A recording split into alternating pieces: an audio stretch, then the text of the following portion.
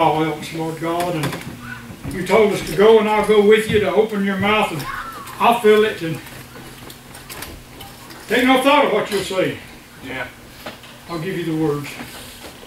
I'm trusting Him to do that, even though I did read the Bible this morning, as it has been my habit for 25 years, I guess, and I enjoy the Word. I feast on it. Yeah. And it just comes alive more every day. And I'm thankful that God has given me a little understanding as I've gone along the way. And sometimes things that I'd read years before will just leap off the page at me, and I'll see that in a whole new light. And it's a blessing. And I say, thank you, Lord. Well, you know, I understand. Moses began writing in the beginning, God created the heavens and the earth, and there was darkness upon the face of the deep. Yeah, about that. God spoke, and there was light, and all the blessings. He made the earth and hanged it on nothing. Yep. Scripture tells us. That's right. Reading in Job this morning, and said, where were you, little man, when I formed the earth? Yeah. You know, and John came on over and he started his writing. In the beginning was the Word, and the Word was with God, and the Word was God. Bless God today. You can't separate this book from God, because it's a part of Him. He became flesh and blood and dwelt among us, and we beheld His glory as that of the only begotten of the Son, full of grace and truth. And I'm thankful today that God so loved the world that He gave His only begotten Son, that whosoever, that doesn't leave anybody out. Bless God today. Don't you let Satan rob you of your crown, of your salvation that's free to everybody. God loved us enough. He sent His Son down here. He came willingly and laid down His life, Brother Jeremy, that we could have life and have it more abundantly. And we cannot begin to fathom the agape love of Almighty God, that He unbosomed His Son, and He was formed in the womb of little Mary, and willingly became flesh and blood, that we could identify with God. God is so awesome that we can't even begin to understand eternity, or something that had no beginning and no end. But I'll declare unto you, Jesus made it plain. He said, I am the way, I am the truth. Come unto me, all you ends of the earth, be you saved. For I am God, and beside me there is none other. Take my yoke upon you and learn of me, for I am meek and lowly, and I'll give you rest. I don't get much rest anymore. I didn't sleep very good last night, but there's a day of rest coming for the children of God, and I long for it. I get up every morning. Sometimes I'm standing on tiptoes on my back deck talking to God. It'd be a good day, Lord, to come back and get us. And come unto me, all ye ends of the earth. A lot of people's not ready. And that's His desire to save the world. And you know, when I got saved, I thought I was going to do that. I thought I could go back to the boys and girls that I went to school with and preach to them, and they'd come running into the church. But it didn't happen that way. I was blessed to do that. I was blessed to go back and preach at a little church that's right next door to the grade school where I spent about 5 years, I guess, or 3 years it was. I went 4 years up to the old one-room schoolhouse at Head of the Holler. Yeah. Kind of like a little house on the prairie, if you ever saw that. That's the school. Had a bell tower, and had 2 teachers, one in the big room, one in the little room, they called it. The 1st through the 4th was in the little room, and 5th through the 8th was in the bigger room. Then they built a consolidated school. Started busing us down to Bevan's grade school at Belfry, Big Creek there, I mean. That's when I learned that the whole world wasn't Baptist. Growing up as a little boy, that's all I knew. Mommy would get to shouting, and when I was 8 or 10 years old, I'd get embarrassed and sneak out the side door when the meeting really got going. They wouldn't even miss me, and I'd go up and play a ball with my cousin Stoney Blackburn, who lived within a stone's throw of the church. And when church would start breaking up, as they called it, you could tell by the sound, and you could tell by the singing, and you still can. Oh, bless God today, when the Spirit of God gets on a man or woman, you can see the difference. Their countenance changes. They're walking their talk. I ain't the same man. You never knew me when I was a vile, wretched sinner, and I thank God you didn't, because I'm ashamed of the life I lived before I got to know the Lord Jesus Christ and pardon remission of my sins. And I was 26 years old when I fell on my face in my garage and poured out my heart. I was out there working out. I was in pretty good shape. I'd been in the Marines, and I was out lifting weights, and I was into karate and all that. And I got down to do some push-ups. And the Spirit said to me, why don't you pray while you're down here? Whoa, and I poured out my heart to God there, and I left a puddle of tears on the floor, and I got up a different person. Bless God today, the burden that had put me there, that burden of sin that I had filled up over all those years, taking God's name in vain, getting drunk, getting in fights, trying to prove I was a man. Oh, bless God today, God made a new man out of me. He gave me a heart of love. I can pray for people that persecute me and despitefully use me. And I can truly say my worst wish to my worst enemy is to meet him in heaven. Glory to God, and that's not natural. There was a time I couldn't have said that. But God gave me a love, and He loves everybody. Red and yellow, black or white. He doesn't look at this outer shell. That's right. God took one blood and made all people.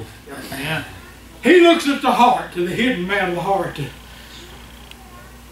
I'm thankful for that, because this body of mine is decaying and going back to mother dust. I'll be 76 come November. I told a man the other day, they were holding the door for me and the wife. She was kind of slow, and I was waiting on her. And I said, well, the wife's kind of slow. He said, that's all right, take your time. And I said, your life is short. I said, I'll be 76 in November. It didn't take long to get here. He looked at me kind of funny and smiled, but I can remember when I was your age, when I was the great-grandkids' age. Things I did and made an indelible mark in my mind that I'll never forget it, as long as I'm in my right mind. And I pray God to never lose that while I'm here on earth. We don't know what's going to happen to us. We really don't know. That's right. You know, I remember when Brother Ron Scott was young, strong as an ox. Before he left here, I could have picked him up and carried him. He said to me, when we were both young and strong, and there was old Brother Talmadge Gillum. I don't know if you remember him or not. He was all bent over and skinny. And his wife showed us a picture of him when he was 6 foot tall, 200 pounds plus probably. And Ron said, we don't know what kind of shape we're going to get into. It's almost like he was prophesying. But you know, I had a chance to talk to his children while I was in Michigan.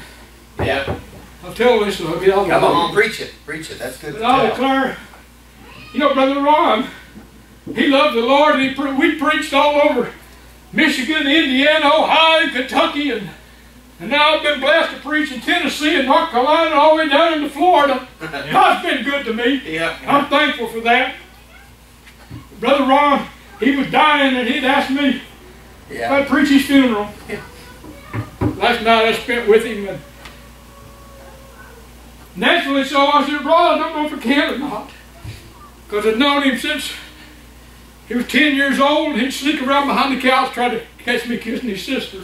I called him Dennis the Menace. But you know, he had 3 children. As far as I know, neither one of them know the Lord today. But Yeah. as I was leaving them in Michigan, Jay, the youngest one, he whispered to me, tears welled up in his eyes, because they just had a baby. He just hadn't been married long. And he's seeing the responsibility that goes with all that, and he said, pray for us. Yeah. And the Lord already laid it on my heart to talk to him, and I said, Lord, if you'll open the door, you know I'll go through it. Yeah. Well, I took that as an opening when he teared up there and hugged me and said, pray for us. Yeah. And I told him, I said, son, one of the last things your dad said to me was, don't give up on my children. Yeah, yeah, I said, yeah. I pray for you every day. And Scotty started crying too, and you know, that meant the world to me. Yeah. I know, bless God, sometimes God has to break your heart before He can heal it. You know, it's just like plowing ground. Sometimes the ground gets hard, and you got to plow it up and break it before you can plant the seed. Bless God today, it's good seed, it's the Word of God, and I love the Lord, and my worst wish to anybody, get to know the Lord and pardon remission of your sins while you have life and opportunity. Because you don't know when you're going to be struck down. I've known over the 30-year period I worked for Ford, many young men and women that would say goodbye to them on Friday, see you Monday morning.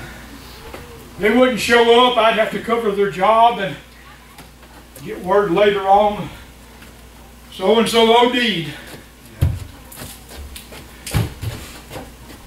Yeah, they thought they... I actually wrote a poem about that one young man. It happened over Thanksgiving weekend, and I said, some to God their thanks were given, others were getting high, man, really living. That's about all I can remember of it, but think about that. He took that dope or that shot or whatever it was to get high. And he got so high he left this world. But I truly doubt if he was ready to meet the Lord. And we will be judged either here or there. That's right. I'm glad I was judged worthy of eternal life. That's right. Here in this life. That's right. Because if you wait till it's too late, then it's eternally too late. It'll be joy standing in front of me. Amen. Ah, here come you blessed of my Father. Yeah. In her prepared for you from the foundation of the world. How sad it's going to be to those who are going to hear, depart from me, you workers of iniquity. I never knew you in pardon remission of sin. He knows you because He made you. But he never felt the joy of you coming back to Him. Never felt that burden. And believe me, it's just like a child coming home. And you know, sometimes I was only gone a week, but it was good to see you. And I give you a little kiss on the cheek, and you know, but God is so much greater than that, and His love is so much more than we can ever imagine. That God so loved the world that He gave His only begotten Son. What about a God like that? Yeah. I couldn't do that. Yeah. Thank you. God did. Because He loved us enough. He doesn't want us to be duped by Satan and be damned eternally. And that's what's going to happen to a lot of people. Right. And damned just means condemned to hell. If you use it in that context, it's not cursing. So God bless you. Come on, I love you.